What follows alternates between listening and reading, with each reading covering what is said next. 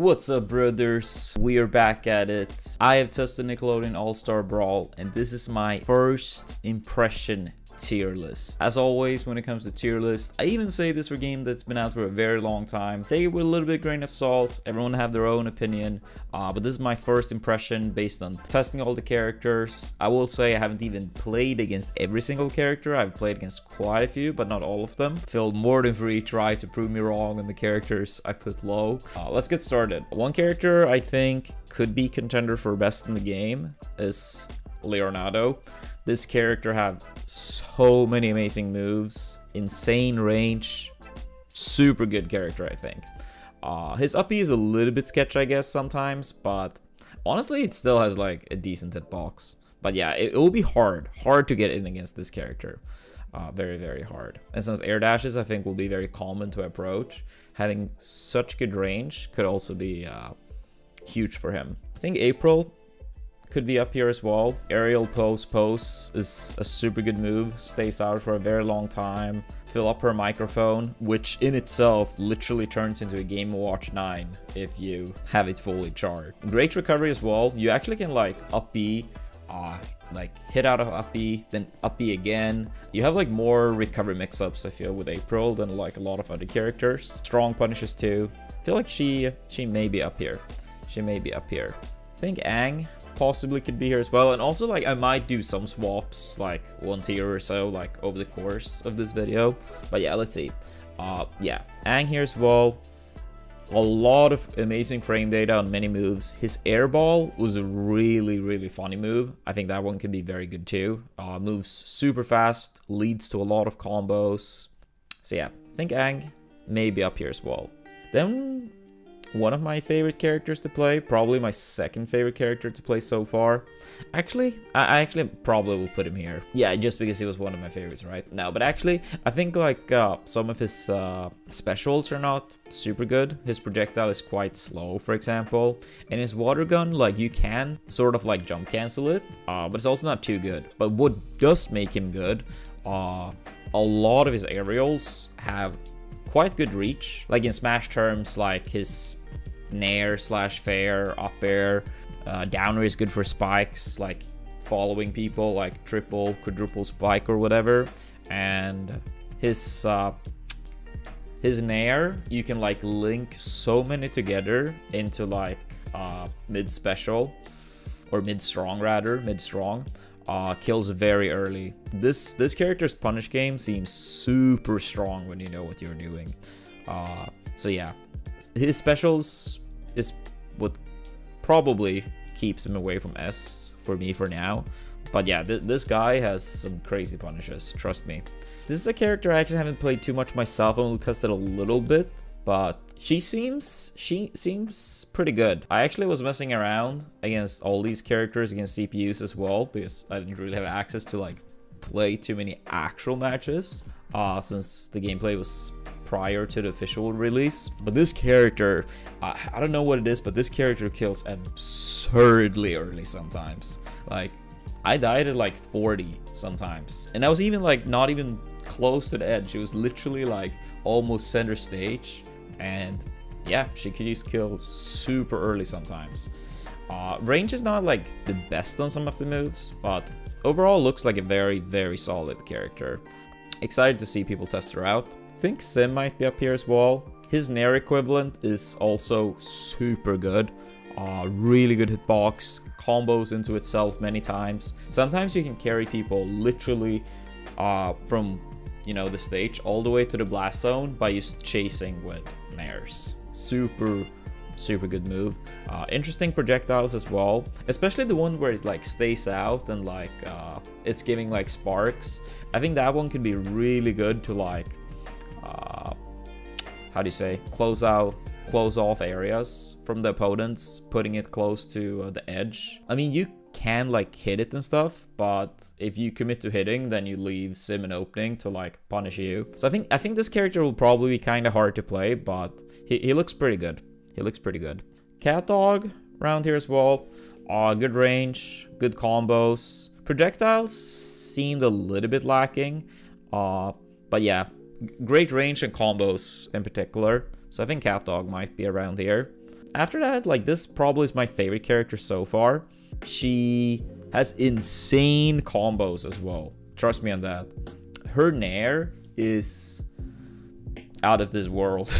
Sometimes you can connect, like, especially against bigger characters, you can connect like 10 nairs in a row. It literally automatically combos into itself. It does require a little bit of like precision sometimes. They can easily go on the other side of you if you like overshoot it even, you know, a little bit too much.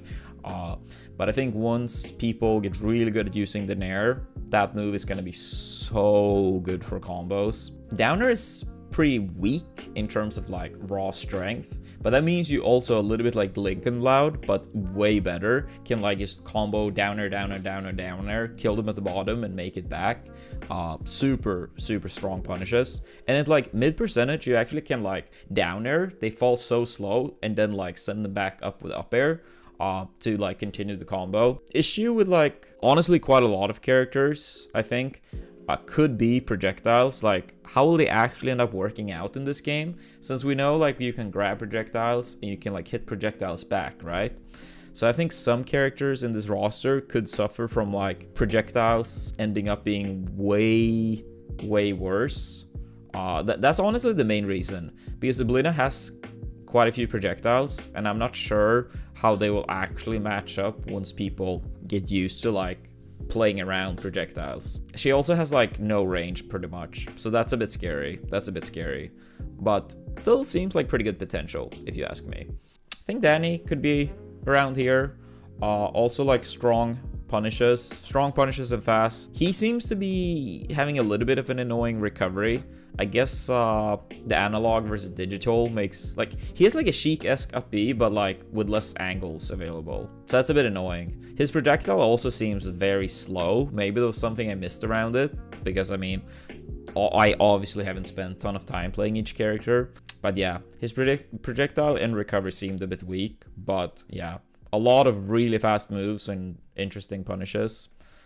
Overall, this game has very strong punish game, so I think that's cool. I think SpongeBob might be around here. Feels overall very basic. I mean, in a sense, I guess he's like the Mario of this game, not only because he's arguably the most iconic character in the game, I guess, but also he feels like an easy character to pick up. A lot of stuff just works. A lot of things is pretty good, but stand out as like absolutely crazy. But yeah, he seems like he's pretty solid in all areas. So SpongeBob probably like around mid. I think Toastman could be around here. His shine very interesting. Wave crust or whatever people have started calling it. Seems to be a lot of potential there. I actually noticed that like shine, jump, strong. If you catch people with the wrong DI, that can sometimes literally kill like close to 0% by the ledge. So that's scary. Of course, hitting shine is not always going to be the easiest. It's going to be harder than this for like, let's say, Spaceys in Smash. But it's still like a really good move. And he has like a lot of strong moves and can kill early. He is a very big target though, and that traditionally isn't too good in fighting games. Toph maybe? This is one of my less played characters, I guess. But this character, you can't edgeguard Toph. Once you're off stage, you have access to like one platform that you can just make out of like nothing. So it helps you a lot for recovery purpose. You have to land on the stage again though to do it again. So it's not like you can like camp super high up in the air or anything like that. But yeah, it makes edgeguarding basically impossible, it feels like. F Smash is like super long range. Probably gonna be very strong to use like under platforms. Gonna be hard to like punish it at all, it feels like. But yeah, a lot of like quite a bit of question marks here. Reptar might be around here as well. He looks very cool. Like his down B, like when you charge it, gives like 30%, covers a lot of space, but it takes quite a bit of time to charge it to get like the super long hitbox. In general, like a little bit like Toastman, like a very big target. He isn't like that fast, relatively speaking, either. And eventually those characters, I feel like always like end up a bit on the lower end. But I do think Reptar is cool. I hope I'm wrong and he ends up being a bit higher, because I did like his moveset. I actually feel a bit bad putting Helga. Actually, I'm not sure. Helga is also like a huge huge question mark. The thing is, like, I like this character. I did play Helga quite a bit, and the reason I put her this low is honestly mainly the projectile part we talked about earlier. Her projectile, like when you hit your opponent, it sends them towards you instead. So if you do land even one of these projectiles at like 70 or 80, your opponent is basically dead. She has a lot of strong moves, so I love that design of the projectile, that it actually like takes you to her, but it just travels very slow, and even though you can like angle it a little bit upwards and stuff, yeah, it travels slow and doesn't come out too fast either. So I just have a hard time seeing how to land this move when you have distance to your opponent, because if you're too close, you're not really gonna be able to get a follow-up. So you need distance in order to like get a kill from the projectile, but the projectiles overall in this game seem so nerfed. So yeah, I think that will hurt her, but a lot of strong moves, so maybe killing won't be too bad anyway. Michelangelo might be around here. I don't know, he just didn't seem to impress me nearly as much as Leonardo. I mean, overall worse range. His pizza projectile seemed very bad overall, but I mean, overall, still a very solid character. Overall, a very solid character. He had like one of these, like one very cool move where you're like traveling in your shell. That move could be pretty good, I think. Patrick, I'm sorry. You felt like the worst character to me when I did play Patrick. He didn't seem to have anything crazy at all going. He had like Bowser's side. I mean, I guess that could be good with a good read, but he was very slow. He seemed to have like the worst punishes in the game. Yeah, I don't know. That's normally a bad sign. Slow and bad punishes. So I guess like the Bowser side and like his, like one of his strong moves when he was like spinning around, it was like long lasting. So that felt like a good move, but overall I think this character will struggle. Not too much range either. So yeah, not too much range, slow. Yeah. I'm sorry, Patrick. You feel like the worst character. Ren and Stimpy also didn't seem to have anything like super outstanding to me. Seemed fairly basic overall. So yeah, didn't really impress me. Didn't impress me.